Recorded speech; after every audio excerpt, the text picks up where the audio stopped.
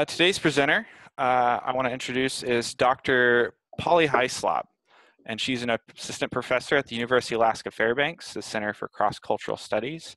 And I hope everyone will wish Polly congratulations because she just successfully defended her dissertation and has earned her PhD. And with that, I'm going to pass it off to you, Polly. I'm going to go ahead and stop sharing my screen here.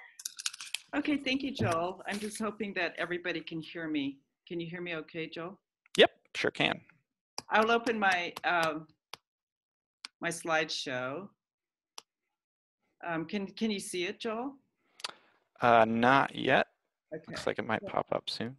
Yeah, I think what I need to do is, this is my first time on webinar too, but I think I need to screen share at some point. Let's see. All right, so screen share. Okay, so desktop. Whoops. Okay, sorry everybody. I thought I was ready. So save as.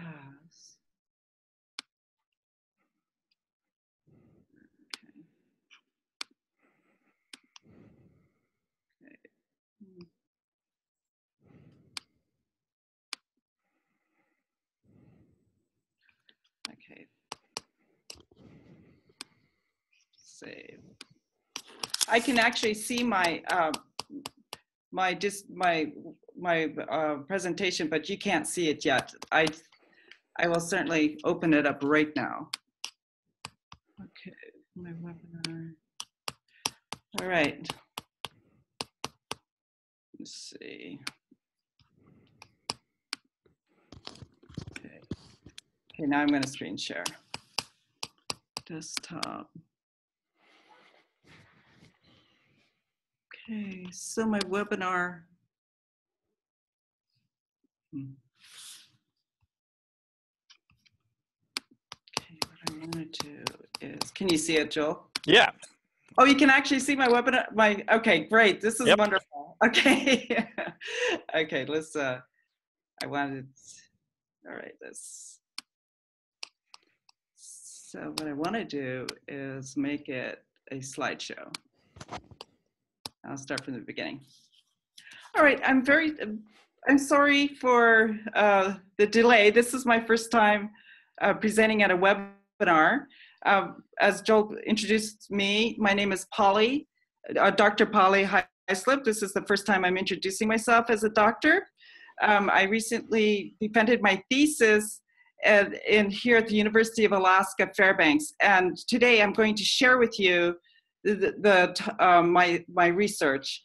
And I've changed it so it's more user-friendly and not so academic, so that so I have less slides. But the topic of my research is called Circle Peacemaking in Kake, Alaska, a case study of Indigenous planning and dispute systems design. And as Joel said, I'm an assistant professor at the Indigenous Studies program here at this Center for Cross-Cultural Studies at the University of Alaska Fairbanks. Before I begin, I would like to thank the people that helped me in my research in Kake, Alaska, and I will introduce Kake, Alaska shortly in my presentation. But most of the people in my study are Tlinkits. Kake, Alaska is a predominantly Tlingit community. Their names are Mike Jackson, and he was the former magistrate. He is a former magistrate of Kake, and he's keeper of the circle. Anthony Gastelum, Ivans and Elaine Gadaki, and they're listed, or their photos are here on the page. Paul Aceveda, Dr. Ruth Demert, and James Smith, the former VPSO of Kake and supporter, and Philip Gattensby, peacemaker out of Whitehorse, Yukon Territory, and I have 4 anonymous contributors to my research.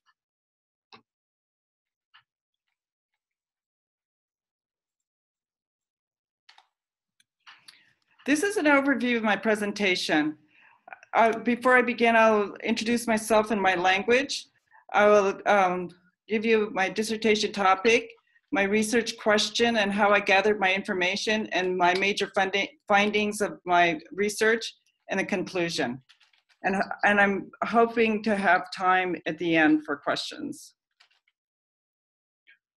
Polly Hyslop Chauncey, Northway Kate Zan Ihal, Upper Tanana Athabaskan Dene di De. Northway Kate di De, Nesu Godin di De, Shta Floyd Hyslop Mosi, Michigan di De, Scottish Godin di De.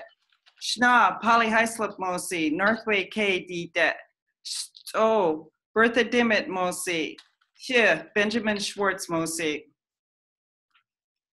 And if you see that little red dot, that's where I live on the border between Canada and Alaska. The border actually came through, I believe, when my grandmother was a small child. So the border is not a long time event in our community. Here's a photo of my parents, my father, and what I said when I introduced myself is my name is Polly Hyslop. I am from a village called Northway. My clan is Naisu. I'm from the Naisu clan. My father's name is Floyd Hyslop. He's from Michigan, and his people are from Scottish. He's from the Scottish people. And my mother is Polly Hyslop, and she's from Northway. And my grandmother is Bertha Dimmitt Mosi. She's shown here in, well, her name is Bertha Dimmitt in the middle photo. And she's from the Northway, Canada side. The border, like I said, was not there when she was young. And that's my son, Benjamin Schwartz. We come from a matrilineal society. So the clan is passed down through my mother. So on this slide, I would like Joel to ask in the poll, do you live in rural Alaska? And I actually think I answered that question because you explained to me that you're from Idaho, Tyonek, Fairbanks, Bethel, Dillingham, Juneau, South Dakota, and Kenai. So rural Alaska, I define it as a place you have to fly to. So I would say Bethel is rural, but for me, rural Alaska is like the tiny, tiny villages. But if you consider Bethel and Dillingham rural, because you do have to fly to Bethel and Dillingham, please do. Okay. All right. Let's go on to the next one.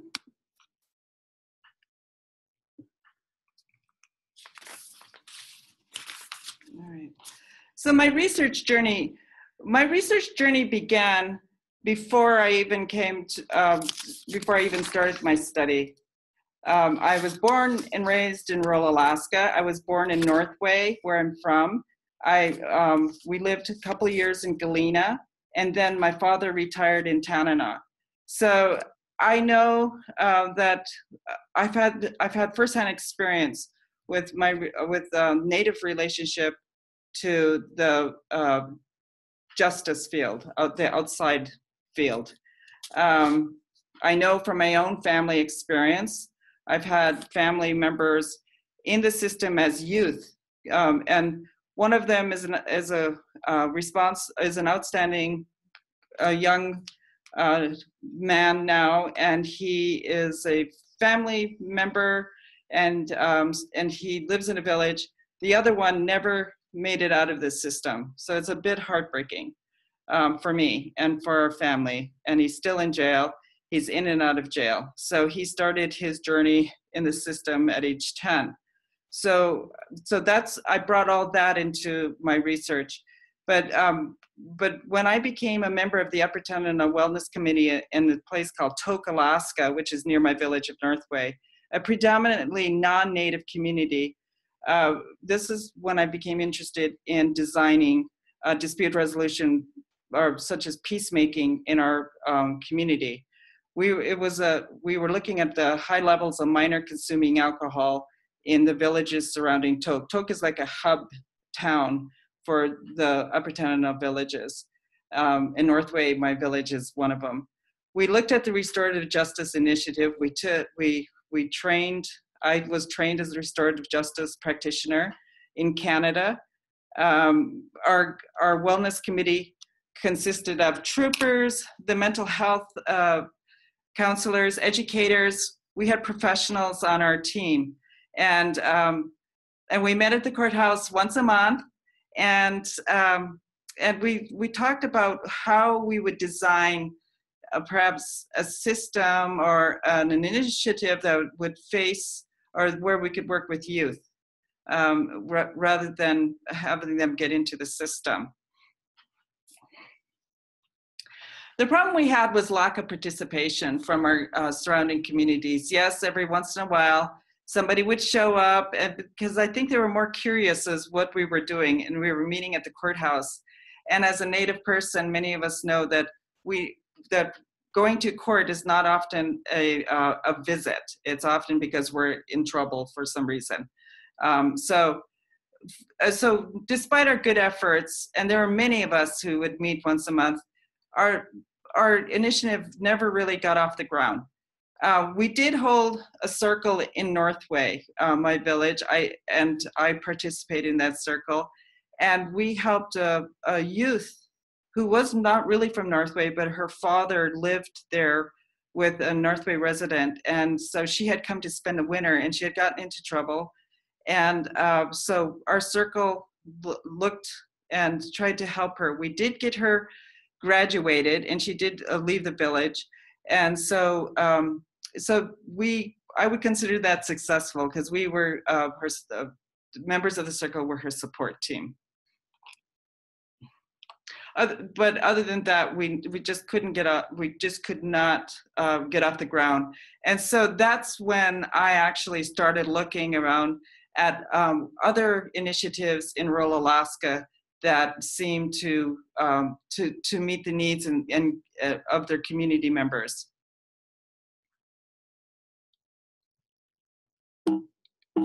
Oh, okay. So what I was doing is I was looking at, I'm sure, what I found was Kake, Alaska. It's a Tlingit community in Southeast Alaska. Its population is 556. It's on an island, and it's accessible only by plane or water. And what I found was they had a peacemaking circle there. And so that piqued my interest, because it was native, and it was something that was getting a lot of attention for their high success rates with the people they worked with, especially with the youth. And what caught my interest was how they had their beginnings, because they had a high rate of suicides in the late 1980s and alcoholism, and their community just seemed to be in depths of despair. There was a newspaper article about Kake, and it didn't really shine a good light on the community.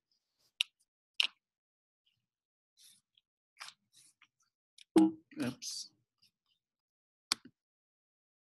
Here's a couple photos of Kake, just to give you an idea. It's a beautiful, beautiful place. That's me traveling by ferry to Kake. That was my preferred form of travel there. Kake is nestled between some high mountains, so a small plane would take me there, but it was always like a little bit bumpy, and the mountains seemed too close by. All right, so let me introduce you to Circle Peacemaking in Kake. Circle Peacemaking is a community volunteer circle guided by the keeper of the circle, the facilitator. It accepts referrals from the state court and agencies, law enforcement, and local families. It has support from the organized village of Kake, its government, its local school and health agency. And I put emphasis on the volunteer basis of the circle. My research question were, what are the elements of design of Circle Peacemaking that creates a sustainable dispute resolution process in Alaska. And at this point, I don't know if I asked Joel to post the poll, do you work with young people? So what are the elements of design for Circle Peacemaking that creates a sustainable dispute resolution process in Kake? That was important to me because we had tried to start a funded process in Tok, and despite the funding, and it was a generous funding, we just couldn't get off the ground. We just couldn't get it. There was much more work than we had envisioned. We were professionals, and we were coming together for a discussion once a month, but that didn't seem enough. And we hired somebody with the money that we received, but that just didn't seem to work. So this is why I was interested in what was Kake, their peacemakers, doing, and what we call in dispute systems design change agents, or the players in the system.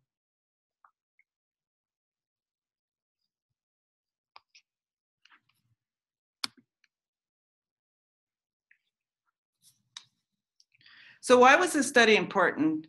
I think for people working with youth, we know that the problem with youth who get into trouble, we know the system is not meeting their needs. In Alaska, there was a 2013 study done by the Indian Law and Trust Commission that said the criminal justice system in Alaska is fundamentally on the wrong track with Native people. And the problem, and so some numbers will to kind of spell out what's happening here in Alaska. The Alaska Native population is 15% of the population of Alaska. In the correction system, there's 35% of Alaska Natives, American Indian. And the youth under 18, I'm taking the 2015 statistics, but it hasn't changed much. There's 36% of youth under 18 within the system who've been referred to the system. And many of them are from rural Alaska.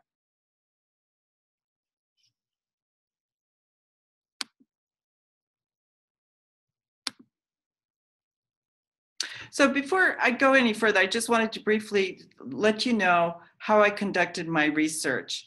This is a case study, meaning that I took an ideographic approach, saying that what I learned from Kake and what Kake shared with me, it was what worked in Kake. I wanted to take what worked in Kake as to help to see if it could work with other communities.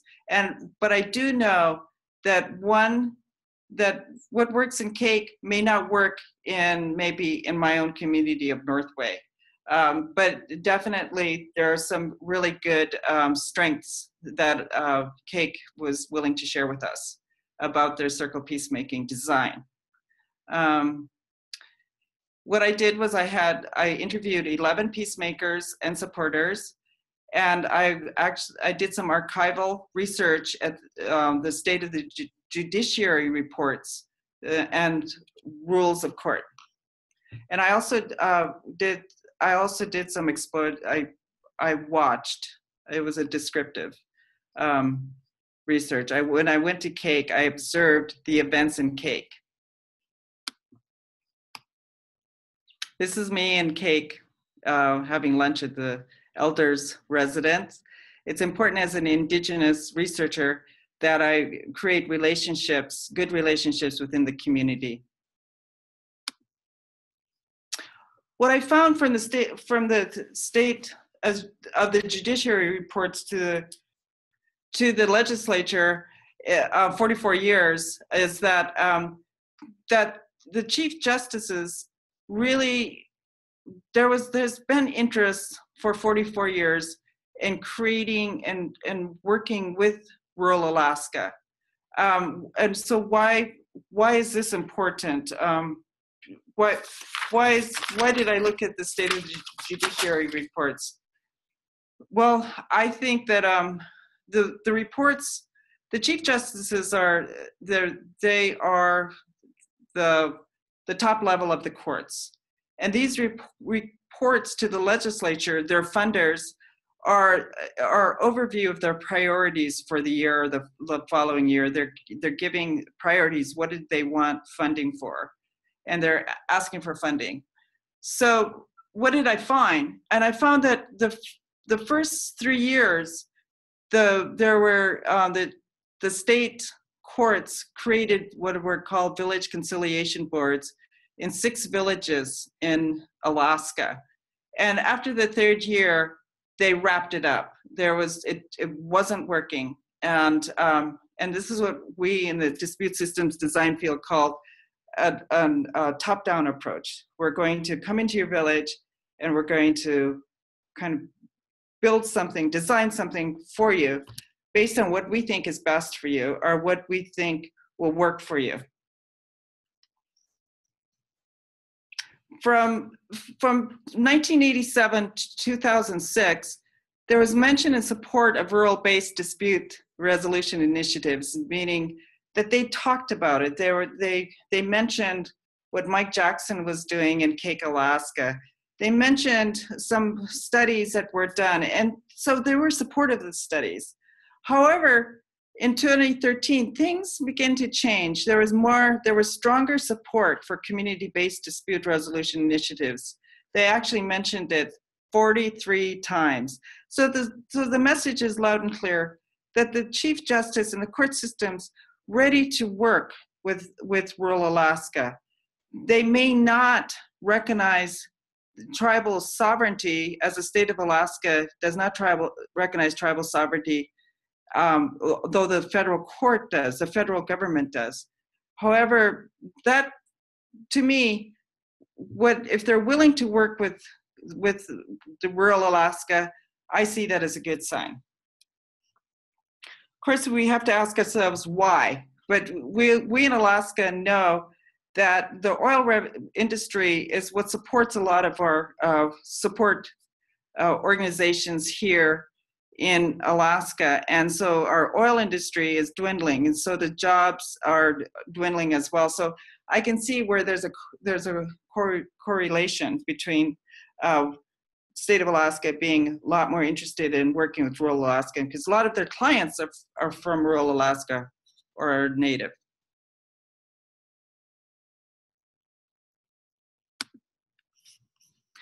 And also the court set up rules of court, how we're going to conduct proceedings. And so in 22, there was mention that the state court of referrals to tribal court, elders court, and other ethnic organizations for civil cases. However, in 2011, there's increased rules and policy for referrals for mediation and restorative justice programs in rural Alaska at the agreement of all parties for both civil and some criminal cases. So you can see there's something happening here. So I just kind of set the stage of saying that this is what's happening from the state kind of field, or the Anglo-American field, I call it. So what I did was I went and I did the interviews regarding peacemaking design. And these are 4 areas that I kind of focused on. Peacemaking as a way of life, or this is what I came to from the interviews. This is how I categorized it in 4 different categories. In peacemaking as a way of life, indigenous leadership in a circle, and elements of a design in circle peacemaking, and resistance. It's really important as change agents in the dispute systems design field that we recognize that there will be resistance to local peacemaking design.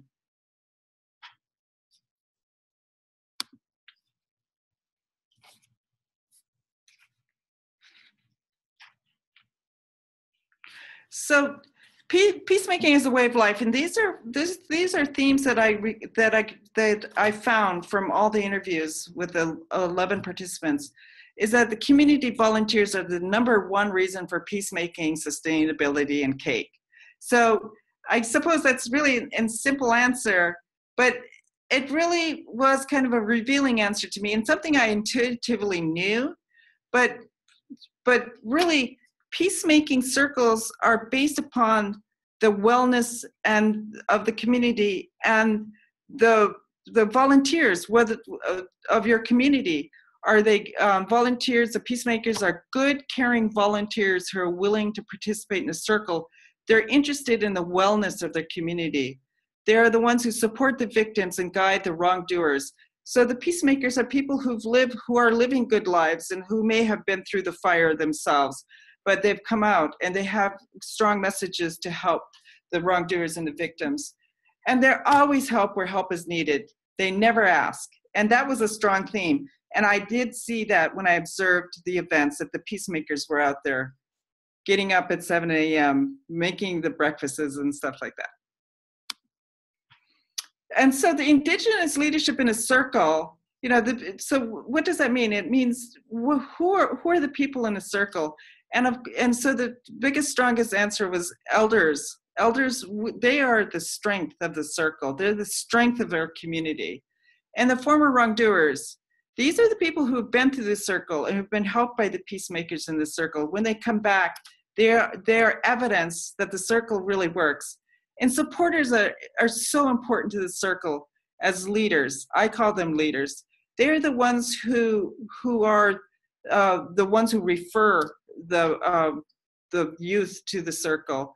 They're the probation officers, the VPSO, the judge, whoever works with the young people to support the circle.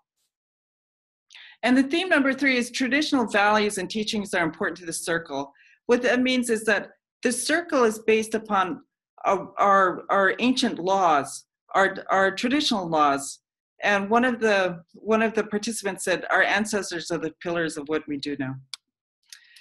And the elements of design of Circle Peacemaking and Kake, I'm kind of talking a little faster because it's 12:33, is that the principles and practices, this is what they told me, is that's important for your circle strength, is keep an open mind. When you go into the circle, just allow and trust the process. And practice strict confidentiality. Those who are from small communities know what I mean. Whatever is done and said in the circle stays in the circle. And they did find people who broke the confidentiality, and they tracked them down. You know, so it's like they take this very seriously, the confidentiality of the circle, and everything was agreed by consensus.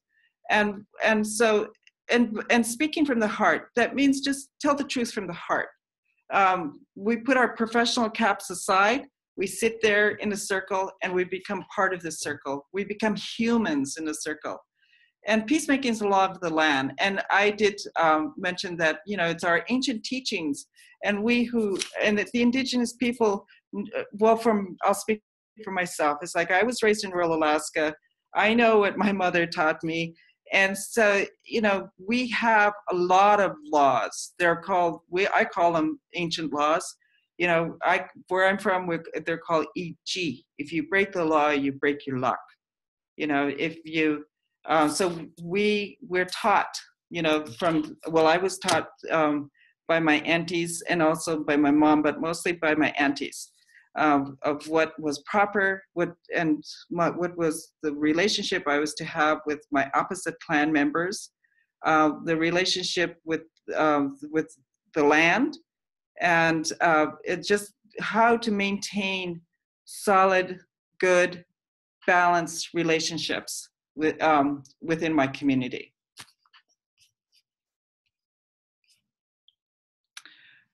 Okay, so let me see if I can, whoops. I'm sorry, I can't really actually see where it says peacemaking something, but I can't close that window, or I can, well, let me just see. Okay, so you can read it, and I can't see it, but I can't close this window either. This is my first time webinar, so please, I'm grateful for your patience. Okay, so peacemaking, also no time limitation. We know that when we're in the court or when we're in tribal court, there's caseloads and there's severe time limitation. With peacemaking circles, you can go as long as you have to go. So that's the peacemaking design in Kake. That was just some of it that I'm sharing with you. And so I wanted to actually spend some time, and not a lot, on resistance to design of peacemaking circles. And so I wanted to begin to say that circle peacemaking or change, like everything that we do as change agents, we create change. And change, you'll always meet resistance. Even good change will meet resistance. And I found that in my own work to be true. So we have to prepare as change agents to anticipate the resistance. There's resistance from the community, and some of the resistance that Kake peacemakers met was that this is just not the way it's done around here, or you know, there was so many other entities that didn't want the change, even though there was a lot of change that was needed. And the biggest challenge I have is buy-in from the professional world. The professional world, so they invite the counselors to sit in the circles, or maybe even the attorneys. But you know, for this to work, the professionals should be sitting in a circle with the community. In fact, we actually have a peacemaking training happening in Northway on May 14th through 16th. And we're inviting the professionals to the circle as well. Okay.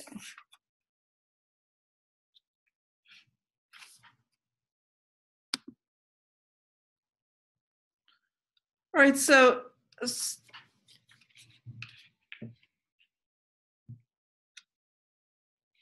I just want to go back to the resistance. What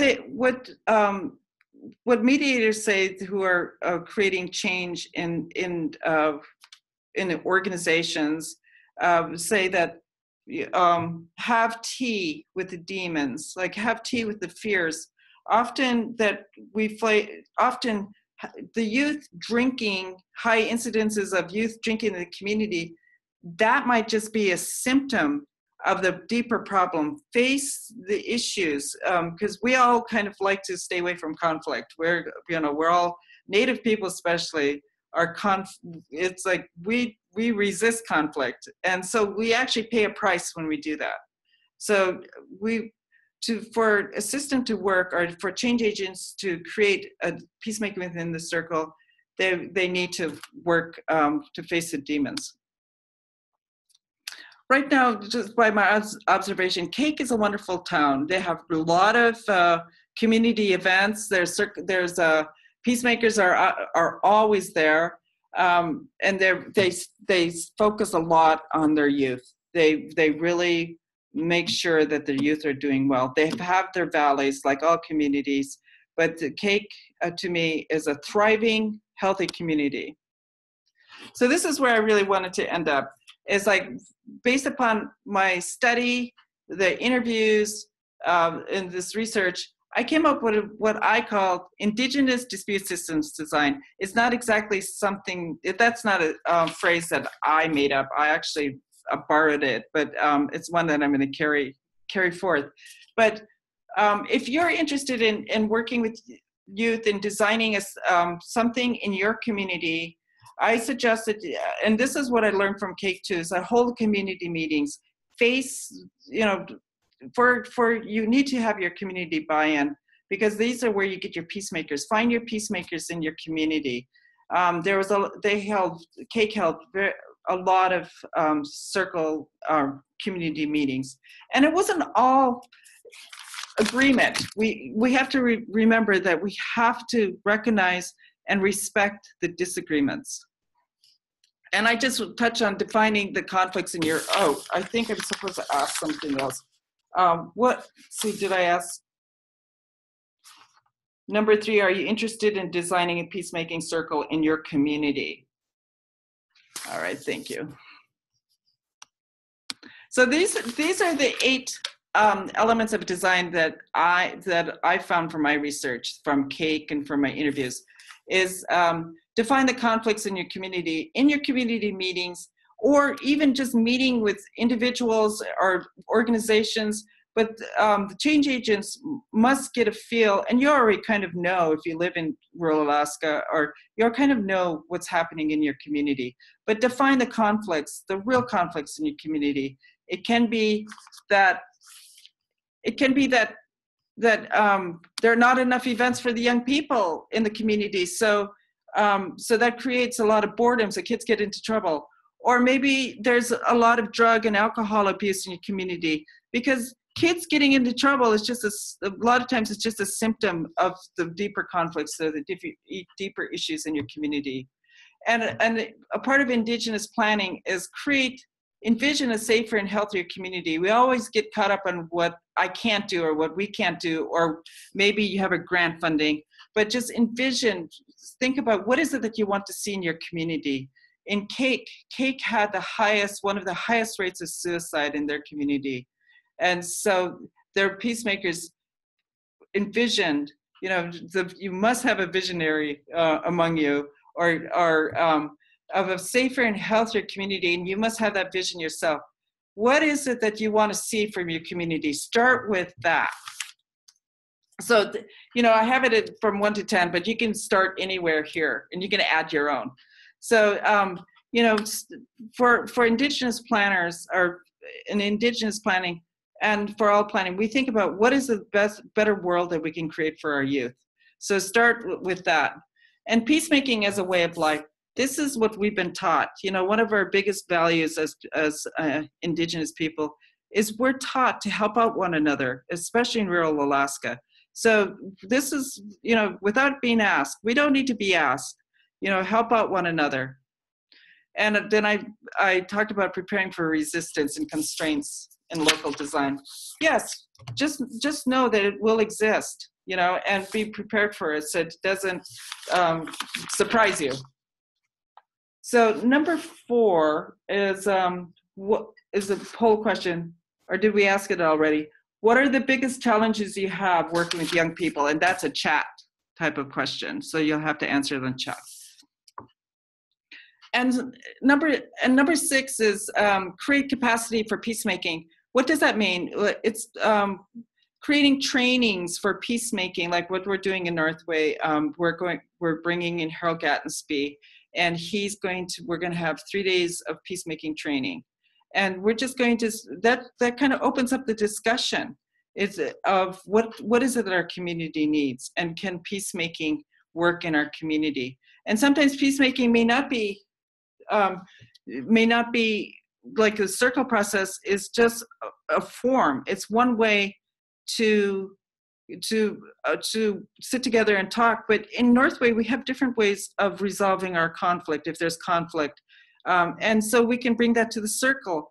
One size does not fit all. So it's like what works in Northway may not work in your community, but because we have our different ways of resolving conflict. And I can't emphasize enough to recognize the place-based leadership in peacemaking design. The people who live in the communities are the strength of the community. And this is where I go to the inside-outsider kind of support, or our supporters and peacemakers, because the supporters are so important, but they may not live in the community. They may be the judges, the social workers, the probation officers who want to work with the community, but may not live there. To recognize a place-based leadership, how do you actually recognize it? Well, you kind of visit the community and you go to the events and you see who are the traditional peacemakers who are recognized in their community, because traditional peacemaking and leadership are in tribal court or tribal council leadership, government leadership, are entirely different. Traditional leadership, for we Indigenous people from our communities, we recognize them as our elders. We recognize them as the people who help out elders, as the people who may not have a lot of money or even a lot of degrees, but they may be the good people of our community that we can actually rely upon. And I can go on and on with all these steps. And if you, and you can actually, I'm teaching a class on these steps. So what I encourage my students to do is just create their own steps, what works for their community. But what I really emphasize is create close relationships with the people who work with youth. If you're in the rural Alaska, get to know the people who work with youth and who are the authorities outside your village. And I encourage the people who are outsiders to the village to get to know the people within the community. Go to their events. Go to become part of the community, because building trust is very, very important between native and non-natives. So I'm not quite sure how to go from there, but this is a conclusion. I've concluded. If you have any more questions, you can email me at physlop@alaska.edu. And I think, Joel, you'll have to guide me from here, because I think that there might be questions, or there might be, do they come? I'm not quite sure how to go from here. And I want to say thank you. Thank you, Polly. Yeah, if Polly, you should be able to click the Q&A button. Okay, I have. So, and I know we have at least one question. If anyone else has questions, you're welcome to ask them in the chat box, or you can use the Q&A box if you could find that. Okay, so can you still hear me? Yes. Okay, so Darren Snyder has asked, could you please repeat when and where the Peacemaking Circle is happening? And it's happening in Kake, Alaska, Kake, Alaska. And there might be other peacemaking circles in Alaska, and I'm sure there are, but my study was done in Kake, Alaska. And because if you Google Kake, Alaska, or Circle Peacemaking Kake, Alaska, you'll get a lot of information that you might be interested in if you off the website. Okay, so David Snyder's asked, can you explain the structure of the circles? For example, is there a talking stick passed around? Yes, there's a talking stick. Oh, okay, so I'll answer live. Yes, there's a talking stick that's passed around. I think they use whatever the circle decides, and I think the keeper of the circle has a talking stick. I know he does, and they use the talking stick. And also, if you download the manual that I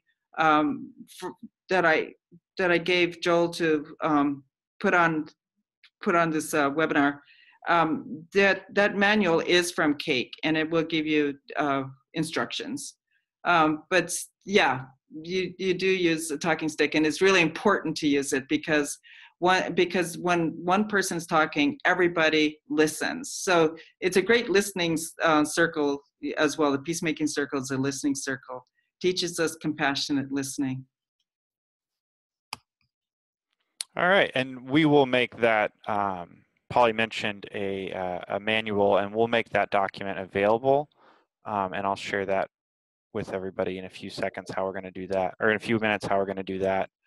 Polly, I know a few people have answered your question about challenges with youth in the chat box. Mm-hmm. If you want to address those, and some folks might be wanting to stay anonymous about those challenges. So if you want to share them with the group, just don't include any names. Okay, so how would I access that actually? If you click the chat button, it's near where the Q&A button was. Okay, so let's see. All right. Okay, so I'm going to actually close out my. Oh, I can't do that. Okay. Let's see. Resource basket. Okay. Would you ask me the questions, because I can't find it? Oh, sure. So they're not questions. We just have some folks that have shared their answers on just the challenges that they have in working with young people. Oh, okay. Oh, okay. So for instance, here we have someone saying a parent will often try and minimize what their youth have done.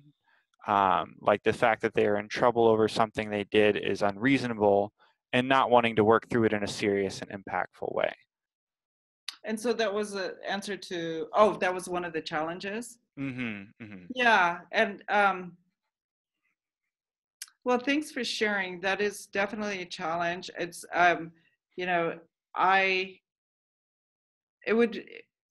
think that would be one of the resistance that you would want to be prepared for when you come to the circle.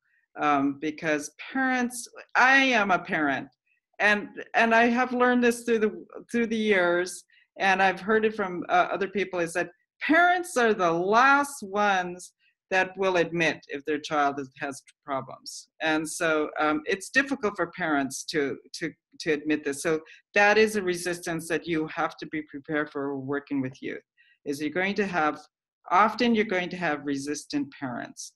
And so what do you do when the parents are resistant? And every answer is different. The first one I would say is I'd meet with the parents before the circle convenes and talk to them. That would be what I would say.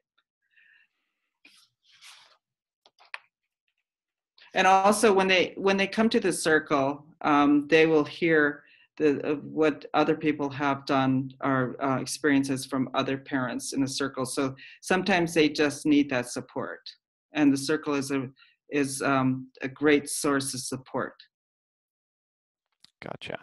Okay. So we have another person here has said, some of the biggest challenges we encounter are dysfunctional families, a lack of parental guidance, roving families, and a lack of commitment to high school education. They say it's hard to keep students current on their work when they don't go to school and are facing homelessness and hunger, and parents who aren't committed to their child's welfare. Oh yeah, yeah.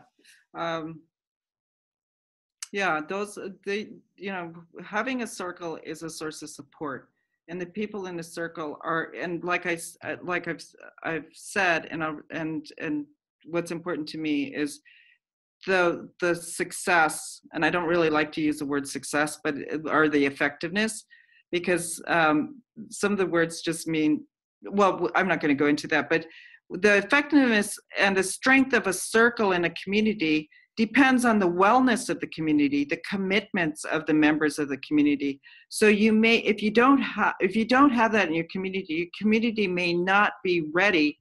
So it could be that there are introduction steps. Like our community was not ready, so we just came and we talked. We have to bring in some education about what peacemaking circles are, and a lot of times the community, and I'm thinking about this, is like maybe the community still has that attitude that they will fix us, so the community, so you as a change agent may have to look at what's the strength, analyze the strength of your community, and all our communities are strong, but are there volunteers? Are there peacemakers in your community? Because these are the strength of your community, of the circle. So yes, I as much as I want to think, that these problems do not exist in our villages of parents that are irresponsible, of drug abuse, of alcohol abuse, and of homelessness, and parents who are not taking their responsibility. Look at the issues really. A lot of our parents may not have had parents. We've had boarding schools where parents were not raised to know to become parents. So dig. There might be more issues than, the child is just a symptom of the issue. So yes, I would never discourage people, to not try to resist building a circle in your community, a peacemaking forum in your community, because of all the problems. But you definitely have to find the peacemakers in your community. I hope I've answered that. I've kind of everywhere with that answer, but I definitely know what you mean. All right. Thank you, everybody, for joining us. Thank you so much, Polly, for presenting today. Just one last thing. I'm going to launch a short survey for everybody. And if you could, please just answer a couple questions to help us, continue putting these on and do them better in the future. While you're going through that, again, thanks again. We have made a recording of this webinar. We're going to make that recording available to everybody, and I'll send that out in an email to everyone who's registered on how to access that recording. It'll also include a transcript and supporting materials such as the Kake Peacemaking Manual that Polly referenced today. And Polly, anything else that you may have made reference to today, we'd love to get that from you so that we can make that available to everybody. If you have any questions, comments, or recommendations for future webinars, please send us an email at the email on the screen. If you have any questions for Polly, I know she made her email available earlier. If you didn't get a chance, you're welcome to send those to us and we'll forward them along to her. Or Polly, if you're able to access the chat box, maybe you can throw your email there into the chat box. Sure. But yeah, thank you. We'll leave this open for just a couple more minutes here to let people finish the poll. If you have any other questions for Polly, feel free to ask those in the next 2 minutes or so, and then we'll go ahead and sign off at 1 o'clock. Thanks again for everybody for attending. Thank you, everybody.